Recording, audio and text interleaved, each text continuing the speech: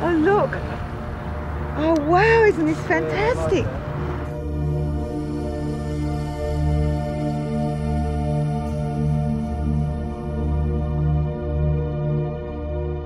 I think I've always wanted to create spaces that one can enter into, experiential spaces where one can both feel the materiality of them, experience the materiality of them. And this is really what I've always wanted to do, and gradually I've become clearer about what I'm trying to say within that space. For me, that content is very important. It enables me to engage with a living world, an organic, changing world, with what I call the life world. I would say her work was engaged, passionate and lyrical. I mean, she's got an extraordinary curiosity. She's really open to all manner of new ideas. You didn't do any with hydrochloric acid, but I will. For as long as I can remember, she's worked with alchemy, and there's a fascination for the changing nature of material. A visit to her studio is always just the most wonderful thing, because all the stuff that's lying around within this, you know, beautiful, evanescent white space.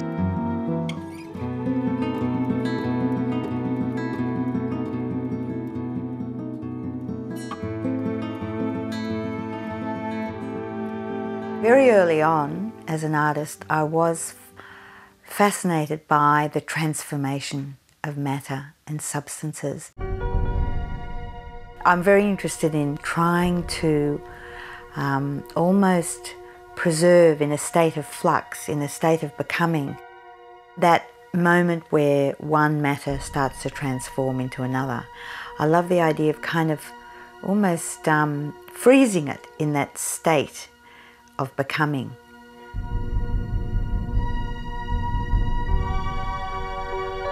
Creating this space that becomes reflective, becomes a space of memory. Installation, I suppose, broadly speaking, which in some strange ways goes back to the Renaissance. It gets away from the kind of modernist thing of unique objects sitting on a white box or on the floor, and goes back to the idea of an object in space, integrating and engaging with space and architecture. I mean, I think sitting outside the Museum of Sydney with Janet's in a forest is absolutely fabulous.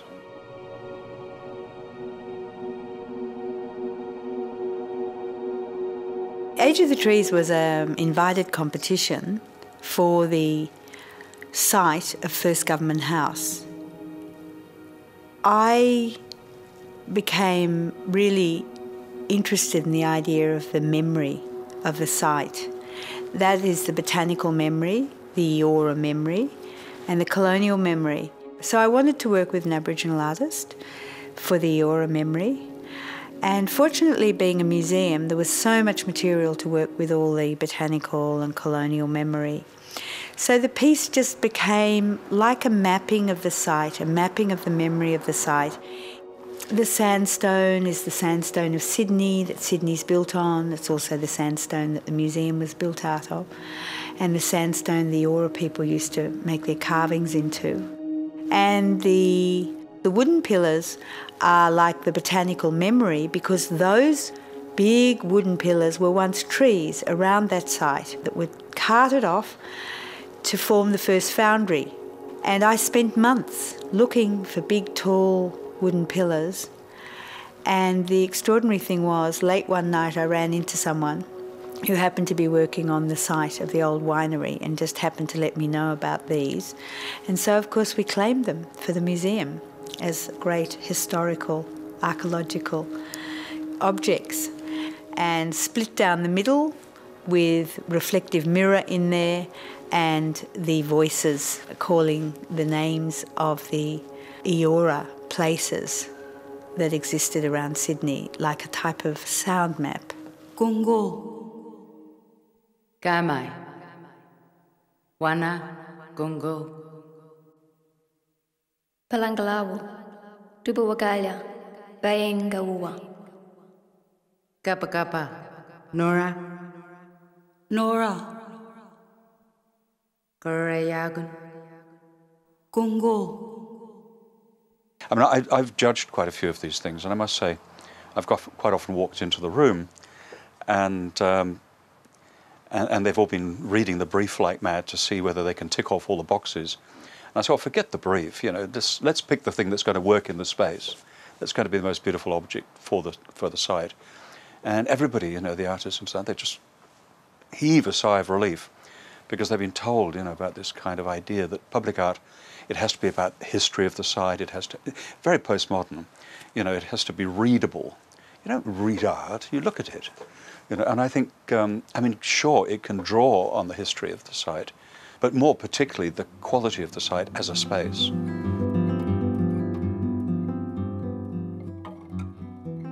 Well, the Vale of Trees is in a site that, of course, had been denuded of all its original trees, and I think the idea there was to regenerate the space, really, with species that were growing there. And the idea of the glass pillars, holding within them kind of conscience of trees through the voice of poets. And the idea of bringing this linear passage of veils of glass, carrying seeds laminated into them, ash laminated into them.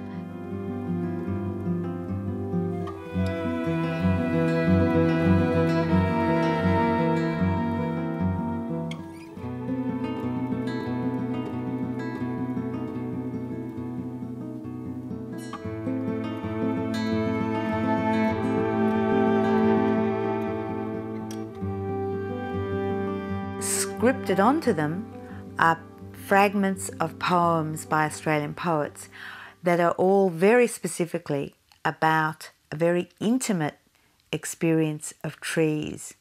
And they're very powerful and very beautiful, and it was that idea of bringing you deeply within the consciousness of sort of trees.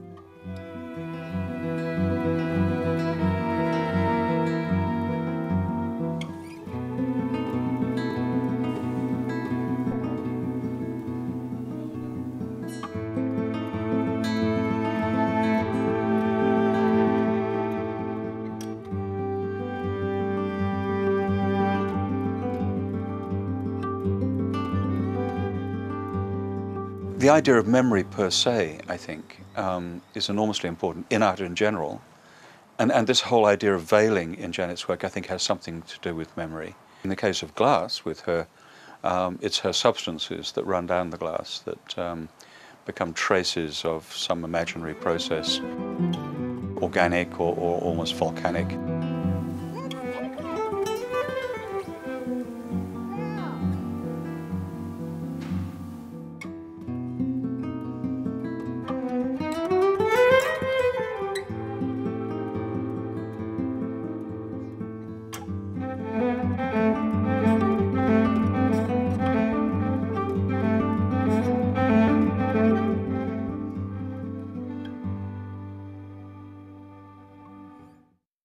Well, I think artists have this incredible ability to scratch the surface and really get to the heart of the matter quite often. And Janet is someone whose work very much engages with issues. You know, she's passionate about issues like urban planning and architecture, the environment, conservation, and so on.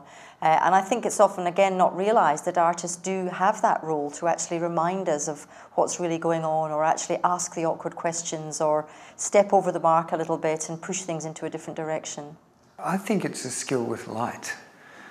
The whole notion of transparency, translucency, solid, opaque versus clear, the presence and absence of materials and the presence and absence of weight and mass. And that, I think, is one of her great skills. As you say, reflection as well, colour, so that layers and layers and layers of colours and absences of colour. My favourite piece of Jannie's, I would have to say, is the windows in the synagogue. which I feel to be one of the great religious artworks of the century.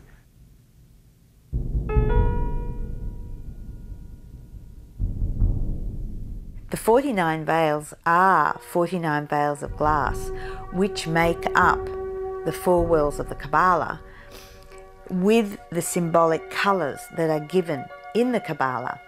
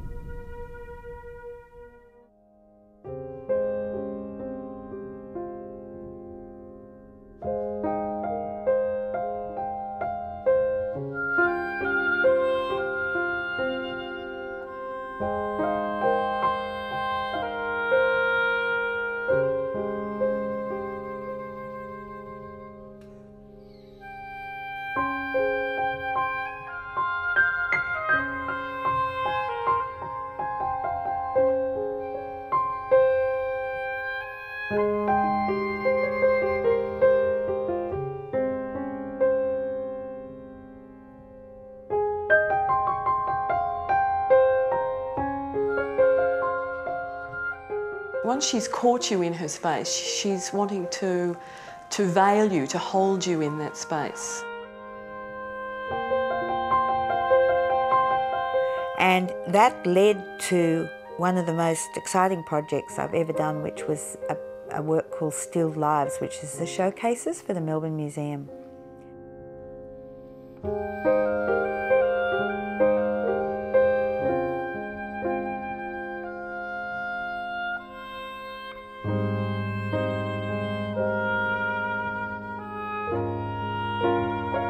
I think she's an artist on a mission to really keep us aware that we're living in a fragile world. In the way that only an artist can, Janet gave us something in this project that we at OCA didn't even know we needed. We actually asked for a monumental artwork to celebrate the southern end of the boulevard. And in her own classic way, Janet said, no, you guys don't need a big monument for the end of Olympic Boulevard. This place is just dotted with gigantic architectural forms. What you need down here is a magic space, an intimate space. You win the competition, sort of, which is on the one hand cause for celebration, but it's also a bit of cause for alarm because, my God, this kind of fairly extreme thing you've designed, which is totally about an idea, it's just the concept, suddenly has to be built. On a conceptual level, I want to create an environment which reveals, like an X-ray, the process of water remediation as a metaphor for the transformation that is happening on the Homebush Bay Olympic site. This is an area that was once a degraded post-industrial toxic site that is now being transformed into a green living space. This is our toxicity testing. Now, I don't know a lot about it, but they use... My piece did involve a lot of research into the purification of water. And what's the other green thing? That's just actually just a synthetic. That's actually a biofilter for the aquarium. Oh, right. Well, research gives me that things are based on facts, but from the fact I can evolve a kind of poetic about it, or I can abstract it slightly, but it gives me something to work from.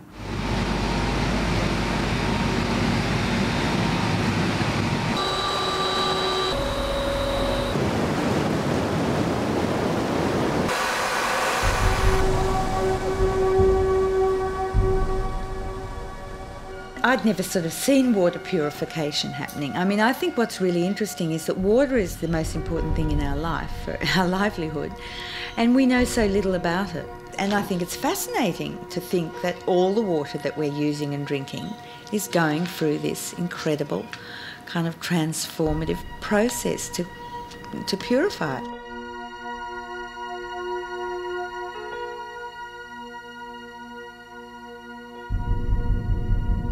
I guess going to both those plants gave me some extraordinary visual imagery to have in my own mind. It makes you realise that they need to be quite tall, don't you think? When you sit, when there's no catarinas there. Is this all contaminated, do you think? I don't know, it could be. Great. We shouldn't go near it. Because the highest we can go today, I think, is 4 metres. Yeah. Okay? We just have to imagine. We have to imagine. Yeah. Working with Jusuk Khan, the mock-up was important to establish how tall the wands needed to be to relate to the massive bridges they were about to build. I hope 21 wands will be enough, but I hope.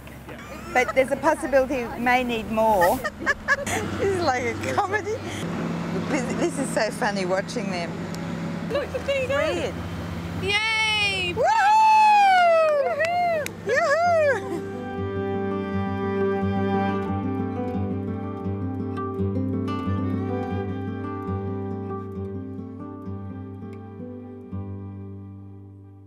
Finally, only weeks before the Olympics, we began installation.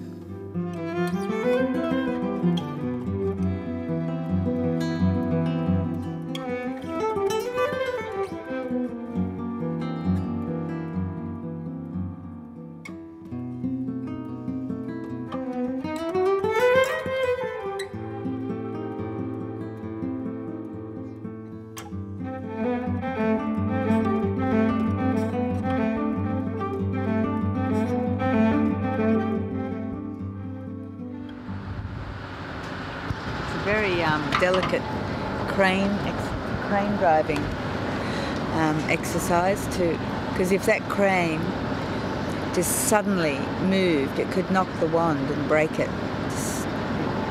It's just this material. It's a little bit, it's unknown. You know, we've been assured of its strength. It looks very, very fragile. I mean, I like the fact that it does look so fragile, but I don't really know how fragile it really is. They're moving in the wind now, you know. But anyway, we'll see. We'll see.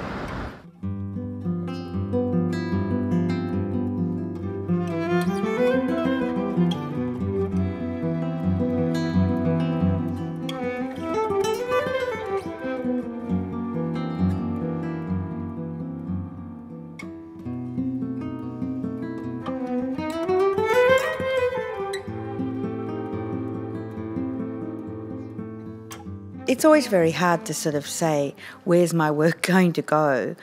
I certainly have dreams for my work, and sometimes you get extraordinary opportunities that you never imagined. We've reached a new stage now, I think, where there is a team of artists out there in Australia, often working with particularly with given architects, and they know how to work together, and they're getting their act together. So we're seeing some very good projects. I think artists and architects working together is a very interesting situation, because the artist does bring a very different way of looking at the world from an architect, in my experience. Architects are also artists in their own right, but the way that the artist can join a team, approach a problem, look at it from a new angle and push it in a different direction. I spend a lot of time with artists. It never ceases to amaze me how they really do see the world differently.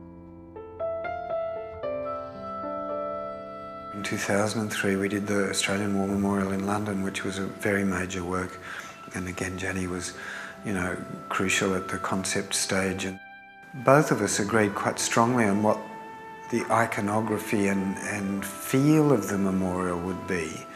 And it wasn't until I actually went to the site during the competition that it became clear that some of our earlier ideas, which had relied on a much more kind of fragile presence and more diaphanous layering, if you like, would be completely inappropriate in a harsh urban environment. A huge arc of a wall that rises from the ground in height up to about 3 metres.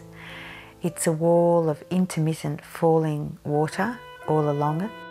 Right through the centre of this whole wall of green granite are 28,000 names of places where all the soldiers who were killed in battle in the first 2 world wars came from, places in England and places in Australia.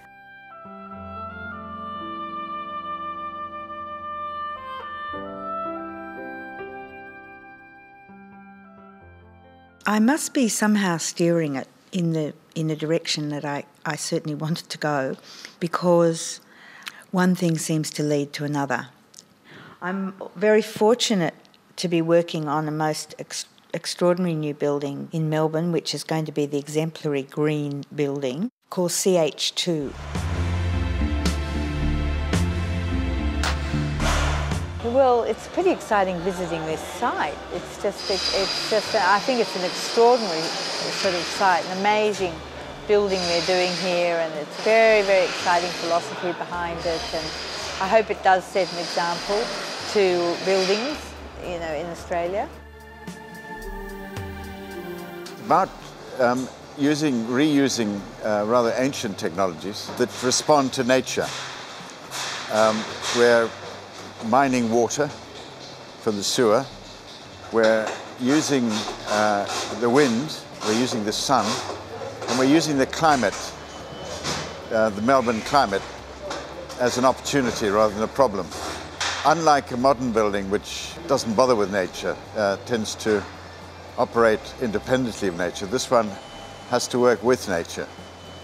So we store up cold energy when it gets cold, and use that to bring down the temperature when it gets too hot. So we're using water to cool the building, but in an indirect way.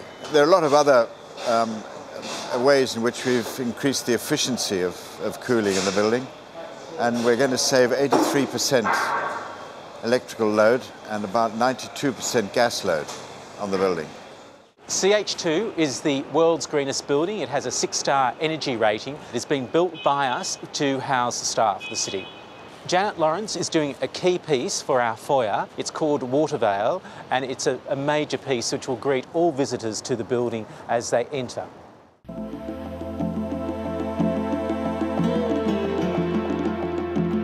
Each of these long panels that they're carrying in now represent the elements that are taken out of the water in the purification process from black water.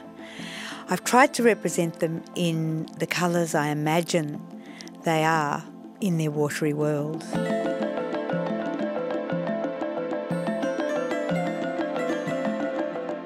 We've been so abusive of water, but finally we've come to our senses and realised that in actual fact we have to realise its preciousness.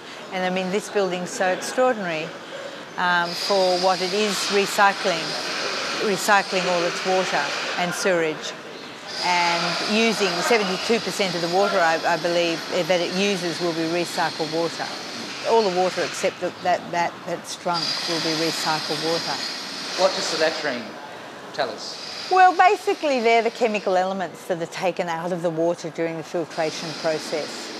All the different elements, you know, that are in the sewerage water and that then have to be extracted through the various processes that it goes through. Most cities in the world recycle water.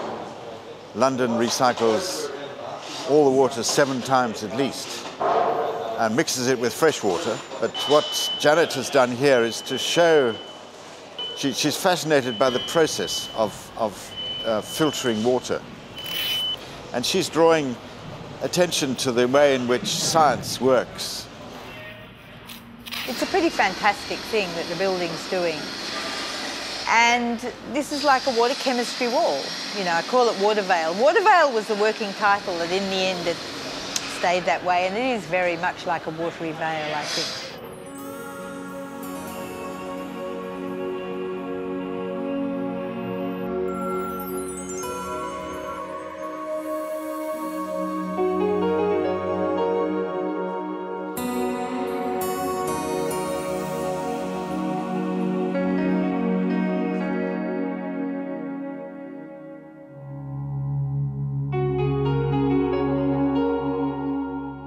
All of this is about the magic substance water. Water is more than just H2O, it's the source of life. Tremendously important. It's important, I mean, life on the planet depends on water, sun, together, not just sun. I can't tell really if it's... That's better. I think it'll probably be okay. Well, it's going to go up. Thank you very much. The degrees of transparency are so hard to gauge. It's impossible from all the prototypes I had to ever work that out. And of course it just changes from hour to hour.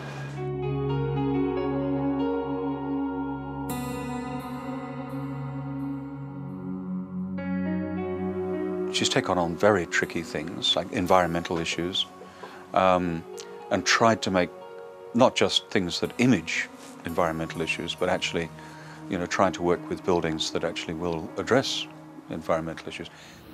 I mean, you'd always recognize a Janet Laurence.